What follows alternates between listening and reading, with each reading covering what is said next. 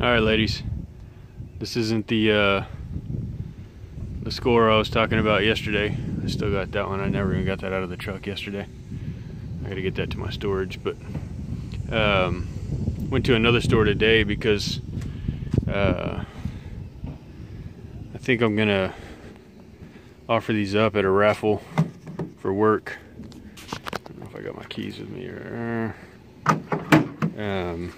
got these this is 2-burner char grillers. They started out at $197. You can see there, it actually might have been more than that because that's a 00. I don't know what their original price was, but they dropped to $197, and they dropped to I think $197 was 25% off, and $99 is 50% off, and then they dropped to $49 out here at the local. So pick those up. I'm gonna give those as a raffle at my company, along with this charbroil one. See if I can get you a UPC on that.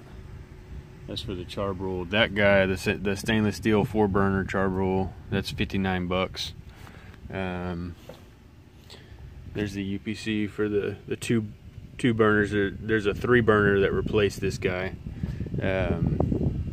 so just be on the lookout for that. And then I picked a couple of the black ones up. Those were 49 also, so I picked those up, and that UPC is there.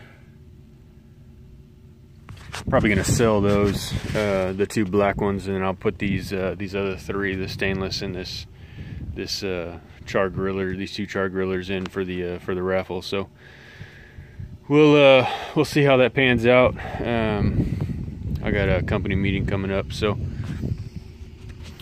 put those in and see who gets them. Lucky guys. And those are that's for me, and then I'll try to flip those 2 for 40 bucks or so. So 40 bucks profit anyway. And there's a store that's sitting on quite a few of those, so if those turn really well for me, I might go grab some more. But that is not the grand prize that I'm waiting for. So hopefully tomorrow it'll pan out with the grand prize, and we'll see what's going on.